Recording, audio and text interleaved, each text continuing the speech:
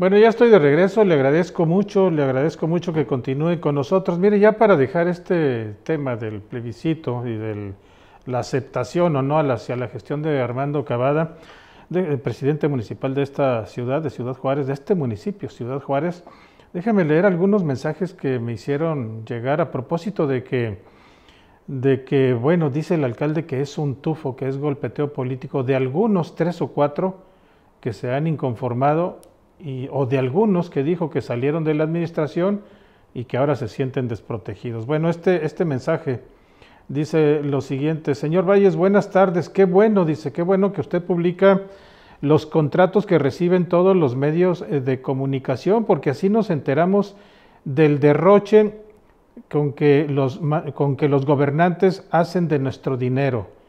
¿Quién le autorizó a Armando Cavada, así dice el mensaje, y aquí lo tengo por si gustan, ¿quién le autorizó, a ver, se me perdió el mensaje, bueno, aquí está, ¿quién le autorizó a Armando Cavada entregarle al Canal 44 11 millones de pesos? Llama la atención porque todos los demás medios, el más alto es de 1. ¿No cree usted que hay una diferencia muy grande entre el Canal 44 y todos los medios de comunicación? ¿Quién se los autorizó? Bueno, pues ese es uno de los mensajes. Otro mensaje dice lo siguiente: buenas tardes, licenciado Valles, dice, buenas tardes. En relación al tema de los contratos de los medios de comunicación, ¿por qué contrató Armando Cavada medios de comunicación de la ciudad de Chihuahua? Bueno, pues eso habría que preguntárselo a Armando Cavada. Dice, ¿por qué contrató medios de comunicación de la ciudad de Chihuahua? ¿Qué tienen que ver con Ciudad Juárez? ¿Qué no es nuestro dinero el que debemos de invertir en Ciudad Juárez? ¿Qué no hay más medios de comunicación de Ciudad Juárez donde invertir y que se informan bien? Bueno, pues este es otro mensaje. Luego uno final, dice, señor Valles, 3 o 4 regidores del municipio de Juárez son los que deciden cuánto dinero se le va a entregar a cada medio de comunicación, porque si así es, caray, dice el mensaje, caray, pues es bueno tener un medio de comunicación. 11 millones para el Canal 44. Bueno, pues son algunos de los mensajes de nuestros televidentes. Les agradezco mucho que se comuniquen con nosotros. Y bueno, pues mire, otra vez le voy a pasar la tabla de los medios de comunicación. Voy a ver si les puedo dar lectura a todos. Ahí dice uno de arriba dice Bernardo Sánchez Ibarra, que tiene una cantidad de, a ver, el de arriba es Bernardo Sánchez Ibarra, que dice 200,000 pesos, y luego Carlos Manuel Tarango, 90,000 pesos. Luego sigue otro que dice Compañía Periodística del Sol de Chihuahua, que dice 2 millones de pesos. Otro más dice que Control y Producción Mediática, XHABC, por una cantidad de 132,000 pesos. Luego Gamaliel Linares Vaca, él tiene un contrato de 132,000, yo estaba confundido, el otro es de 825,000, y luego pues ahí viene ya en la línea roja, precisamente intermedia de Juárez, XHABC, que es el Canal 44, el canal del presidente municipal, aunque él dice que ya se separó de su empresa, es el canal de la familia Cavada, que contrasta notablemente en relación a todos los demás medios de comunicación. ¿Ve usted la diferencia tan abismal? ¿Ve usted? Son 11 millones de pesos. Yo creo que el que más gana en relación a estas cifras, después de Armando Cavada o después del Canal 44, pues es el periódico El Sol, el Heraldo de Chihuahua, con 2 millones de pesos, una diferencia grandísima de 11 millones de pesos. ¿En base a qué?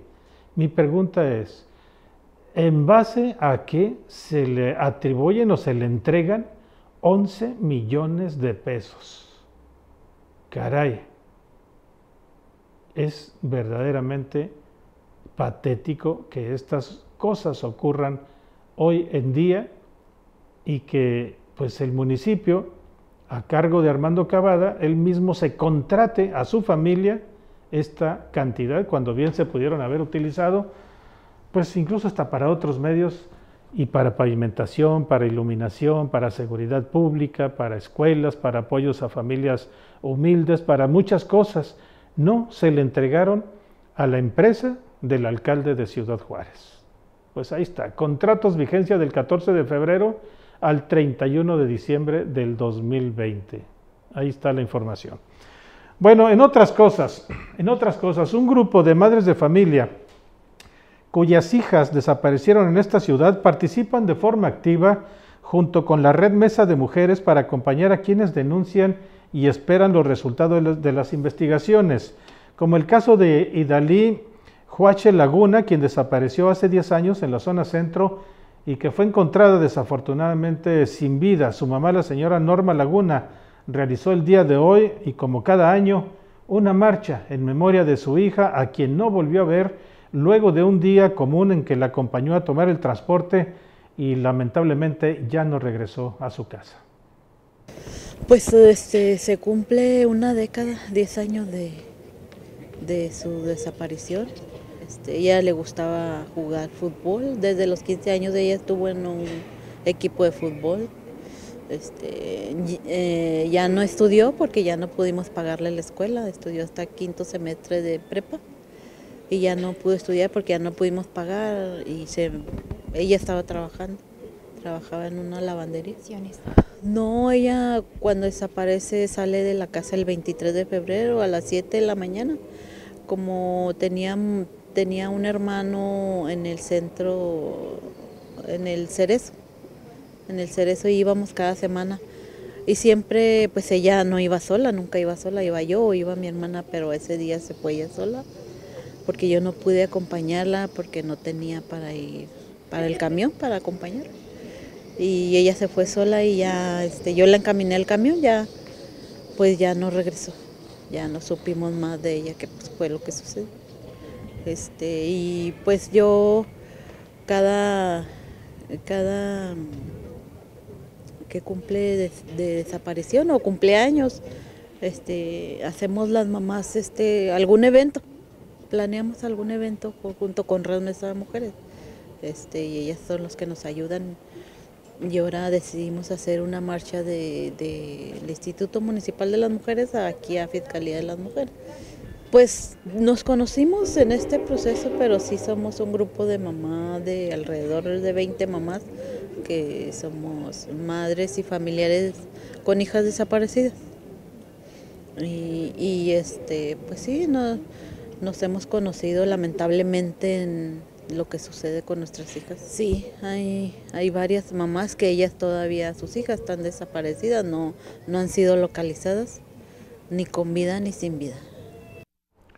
Mire, nada más para actualizar la información sobre el enfrentamiento que se dio hace unos momentos en la carretera Nuevo Casas Grandes, en el kilómetro 29 aproximadamente, aquí muy cerca de esta ciudad. Se habla de que hay 5 personas que perdieron la vida en este enfrentamiento y que hay 3 heridos, entre ellos elementos de la policía estatal. Así que pues esto es lo que se está conociendo hasta este momento. Insisto, todavía no hay información oficial, información de la Fiscalía General del Estado, desde la Policía Estatal Única, pero es lo que se conoce de acuerdo a la cobertura que se está haciendo en ese lugar, en el kilómetro 29 de la carretera Casas Grandes.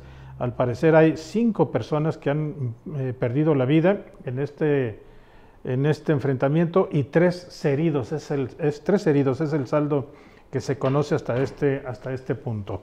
Bueno, también déjeme comentarle que los extensos periodos, y regresando a la información que le estábamos proporcionando, los extensos periodos de investigación sin resultados de parte de las autoridades en los casos de homicidio o desaparición de una mujer han ocasionado que las mamás, las madres, se involucren y busquen aportar información para dar con el paradero de sus hijas. De esto también nos habla Norma Laguna, quien perdió a su hija hace 10 años. La señora Laguna lamentó que las mujeres siguen desapareciendo y realizó un llamado a las autoridades para generar condiciones reales de seguridad e investigación y no solamente promesas y simulaciones. Pues no, lamentablemente pues cada vez más hay más muertes de mujeres y niñas. En vez de disminuir, pues sigue en aumento.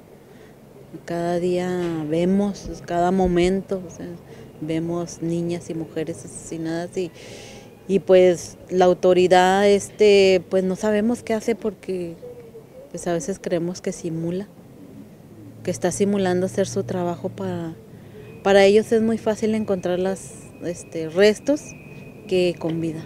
No sabemos por qué, ¿verdad? Pero nosotras, las mamás, somos las que investigamos cuando nuestras hijas desaparecen. Llevamos direcciones, nombres, mucha información. Lamentablemente ellos los dejan pasar 6 meses, 1 año, hasta después andan investigando. Pues no sabemos por qué lo dejan pasar, ¿verdad? Pero por eso es que los familiares, las mamás, pues mejor nos movemos a investigar, pues para dar con el paradero de ellas, a ver si las encontramos. ¿Este tipo de información que ustedes recaban la proporcionan a las autoridades? Sí, claro, pues son los indicados para buscar a nuestras hijas cuando ellas desaparecen y nosotros creemos que pues dándoles información van a encontrarlas, pero lamentablemente pues no es así. Pues que hagan bien su trabajo, que no simulen hacer el trabajo de investigación, de prevención, porque la prevención es muy importante y no es nada más momentánea, sino la prevención es permanente siempre y que pues a los gobernadores, a los presidentes que sí está pasando esto, que no es invento de las mamás que asesinan a nuestras mujeres y a nuestras niñas.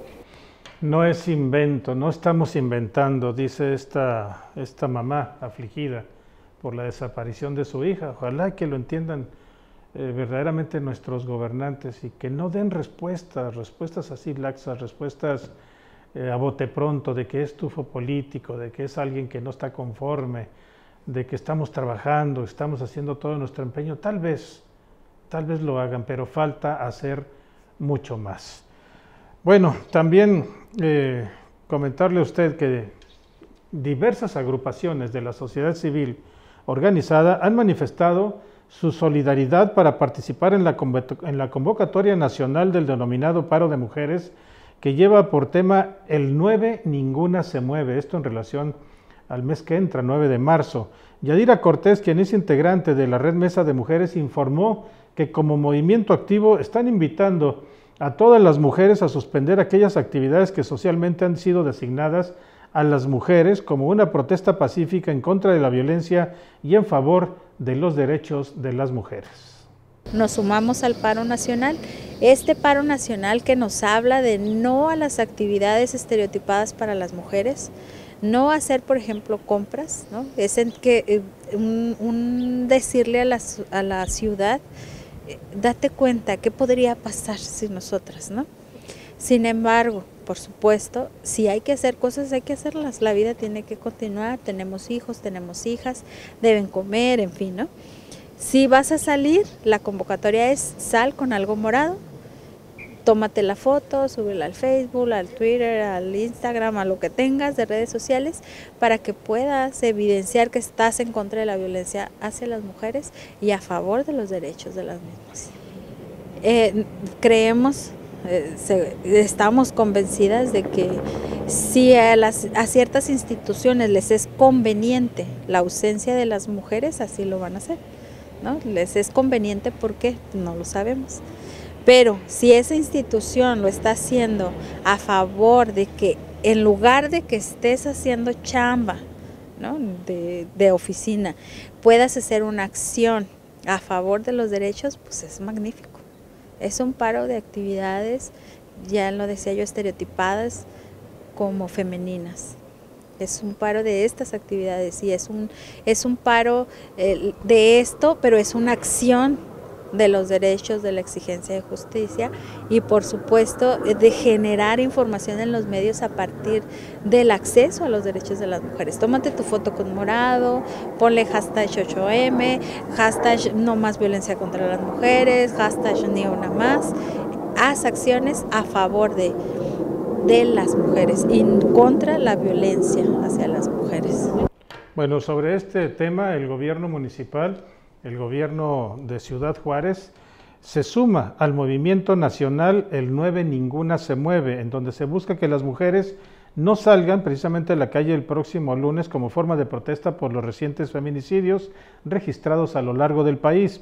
Durante los últimos 14 meses, fíjese usted los datos que le voy a ofrecer, las estadísticas, durante los últimos 14 meses en Chihuahua se han registrado 319 feminicidios.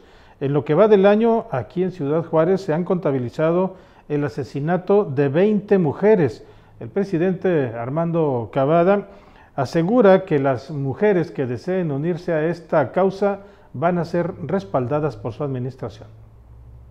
¿Qué fue lo que autorizó ayer el ayuntamiento a propuesta mía?